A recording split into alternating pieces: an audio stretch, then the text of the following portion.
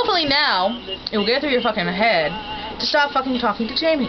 She doesn't like you. She doesn't want to talk to you. She's never gonna fucking date you. She's never gonna fucking suck you off. She's never gonna fuck you. She's never gonna do anything to you except for be annoyed. I mean, shit. God, motherfucker. Kriss. Okay, or Kriss and Bancourt. For those of you who are not the Goomy, don't know what I fucking mean by saying Kriss, because it sounds like a guy. Almost was. Fucking hell. Still enough to be a fucking guy, but that's the point. That bitch. Okay? She fucking was annoying. She got annoyed into the whole point of she don't talk to us no more. See how that works? Now, you might think, oh, I'm just fucking joking, right? You don't take nothing I fucking take seriously. I'm just the stupid fucking best friend, and it's my fault you two didn't get together. Sweetheart, let me explain something to you. I might be God, but just like God doesn't have the power to do everything, neither do I.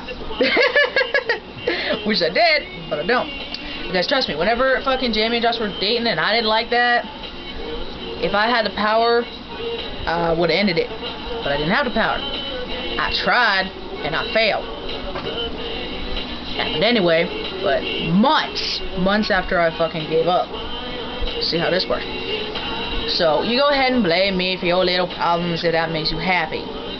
You big, strong, strapping man, you. Who's fat? Whoops. I mean, shit, you're fucking 20. I don't know when your fucking birthday is, so I don't know, maybe 21 by now. If he is. 21. No wonder you ain't home. You getting drunk at a bar. Still all alone. Ugly motherfucker. Damn fucking straight. It's like, sweetheart, precious, love moment. I'm curious. I'm fucking curious how you're gonna react to that, because I swear to God, you fucking call me and I'm fucking trying to sleep, I'll fucking just flip. Because it's like, because I know your phone number. Rose Smith.